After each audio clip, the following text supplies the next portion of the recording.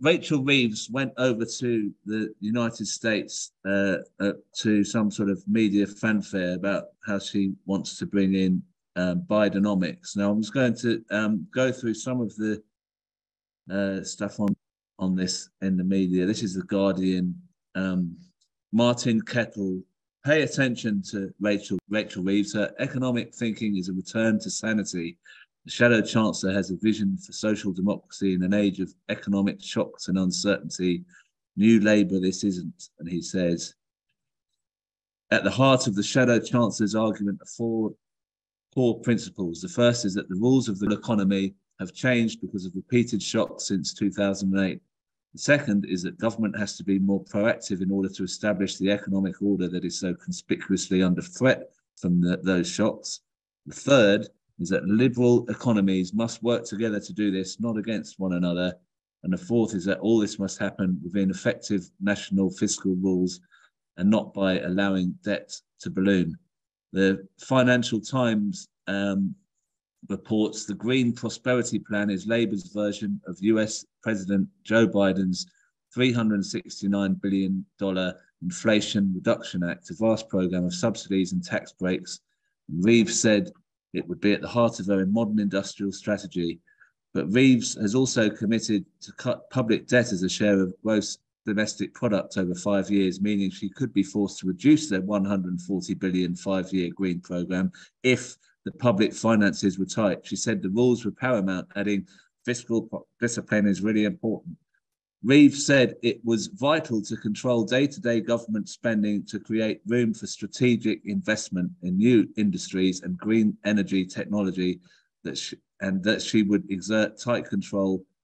Colleagues will tell you that Rachel knows how to say no, she added. This is a couple of interviews with Rachel Reeves on this, and then I'll get on to you, Prem. Sorry to everyone for putting you through this. The Inflation Reduction Act is encouraging investment in the US. And I hear that all the time from businesses in Britain, that there's this real pull factor today because of what the US government is doing and how they're prioritising that investment. Securonomics is an approach that builds on the contributions of more people in more parts of Britain and with a more secure national economy, taking advantage of some of the big opportunities, but also ensuring our resilience, our strength and our security to give families that security that they desperately crave right now. I'm still not sure what it is, Prem. Can you help me? What is Bidenomics? Well, Bidenomics is built around, as you mentioned, about this £500 billion Inflation Reduction Act. And what it is, at the heart of it, is the promise of more subsidies and tax perks for corporations and the rich. It reaffirms faith in trickle-down economics, and it is offering all those kind of perks and subsidies to, as it were, promote clean energy and the creation of what it says are new jobs. Now, it does not really alter fundamental sort of neoliberal approach to management of society and economy. Neoliberalism isn't consigned to any graveyard. It has just been kind of revarnished and represented. And Labour's version, a few days after Rachel Reeves gave those interviews, was included in a 33-page report. The title is A New Business Model for Britain. Now, I find the title incredibly intriguing. It doesn't have anything to do with society. It is just a new business model. And when you read the paper, and I recommend people to read it, what it says is Labour is willing and able and willing to serve the interests of corporations and the rich. And in that process, some crumbs may be thrown to the masses if necessary. That is a central message of that 33-page document. Now, whether it is Bidenomics or the UK equivalent, as you heard Rachel Reeves use another kind of a slogan, Securonomics. One wonders what on earth that Securonomics is. So when you read the pamphlet, few things jump at you.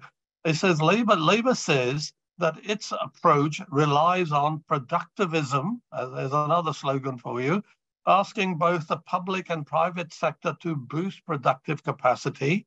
And then it says it would be making and shaping markets that are essential to the nation's resilience and future prosperity. Now, of course, on the face of it, you may find that there's little to disagree with, but you scratch the surface, there is virtually no detail. For example, Labour talks about productivism, which depends on investment. But capitalists have been on investment strike in the UK since the 1990s. Tax perks, subsidies have not incentivized investment. Higher wages and disposable incomes can increase people's purchasing power and thereby encourage more investment, because people will have capacity to buy things. On that, Labour is proposing next to actually nothing. The bloated and scandal-ridden City of London is the least productive part of the UK economy. Speculators make huge profits, but produce little of any values. Yet Labour's productivism has no plans to shackle the City of London at all. Short-termism is strangling the UK economy, and that means you've got to put curbs on the powers of speculators and shareholders. There's nothing in the Labour paper to explain how exactly you do that. Then Labour document also adds, it says, we must, and I quote, we must also recognize that investment decisions are a function of corporate governance structures. When I read that, my heart soared and I thought, they're going to be promoting a stakeholder economy and ending the shareholder-centric model of corporate governance. Nope, none of that. And Labour will certainly not bring privatized monopolies such as water and many others under public ownership. So it talks about a public-private partnership, which is something we heard in Blair days, which continued with privatization and left us with a disastrous PFI. That certainly, Labour's not going to reverse that. When I read the pamphlet a bit further, it says it will adopt the US style, and I quote, modern supply-side economics. Now, whenever I hear about supply-side economics, I worry because that is really a code word for deregulation. So what exactly is it going to deregulate? Labor, food, environmental and other standards, more curbs on trade unions? A little while later, it says that Labour will give Labour will be giving trade unions greater freedom to organize. But it is not committed to repealing the Tory anti-union laws, which is what I wanted to see a commitment to. Labour says also in the monograph, we will equip British workers with the skills they need to thrive and remove barriers that stop them from contributing today. And in the same breath, Starmer last week or week before said, we will continue with university tuition fees. Now, you can see there is no real substance. University tuition fee means many young people are burdened with debt for the rest of their life. And paradoxically, graduates from poor families pay more because their loans are over a longer period. They pay more to get higher education, university education, than the richer ones. So it is going to continue with that. And more killing things in the pamphlet. And you hinted at that. Labour said, under it, public debt will fall as a share of GDP. And that day-to-day spending must be sustainably funded. That means austerity will continue. There will be no real pay rises for public sector workers or increase in real investment in public services. Taxes. Labour promises, quote, fair and efficient taxes. Well, what does that mean? Labour continues to go on about ending the non-dom tax status. Actually, that is also something they can't do. Imagine somebody comes to work temporarily in the UK for a year or two. What are you going to do? You're going to force them to pay their taxes on their worldwide income in the UK? You're not. Some version of non-dom status will continue. You can't permanently abolish it. And Labour said it's going to raise about £3 billion. When I worked with Jeremy Corbyn and John McDonnell, our estimate was about £1 billion, because what we did, we also deflated all the estimates by more than 50%, because you don't know how people are going to behave. Okay, so we took the behavioral aspects into account. Labour now is not doing that. So here's the kind of thing Labour will continue with. Capital gains will continue to be taxed at lower rates than wages and salaries. Oh, that is grossly unfair. That is what Labour is going to continue. No rise in corporation tax. No 50% ban of income tax for the rich. More tax perks for corporations and the rich.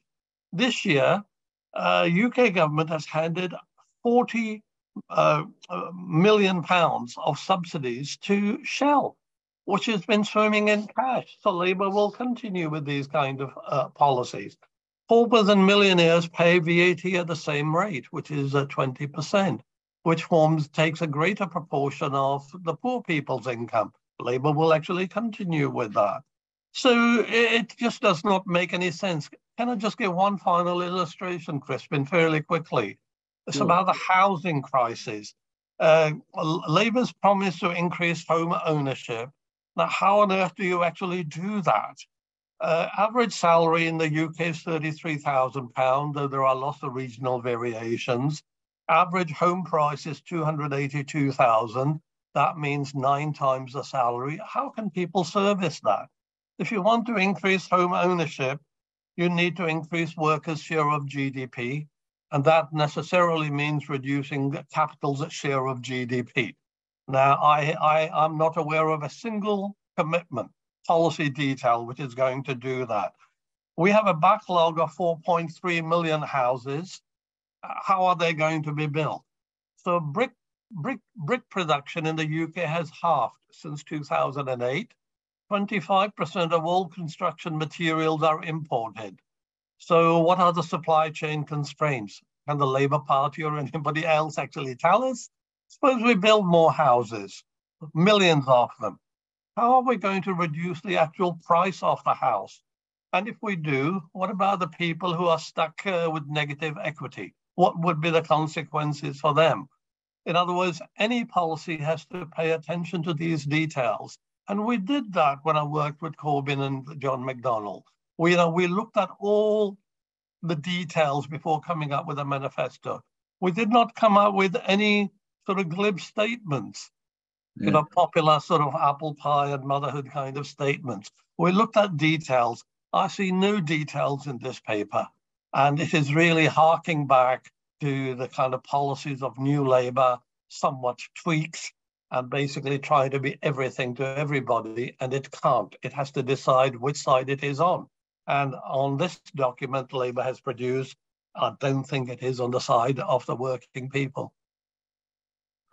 Thank you so much for that clarification, Prem. I mean, I suspected the whole presentation was more than the actual, the meat of what she was saying. There was not much to it. It seemed a lot about presentation and going to America and looking.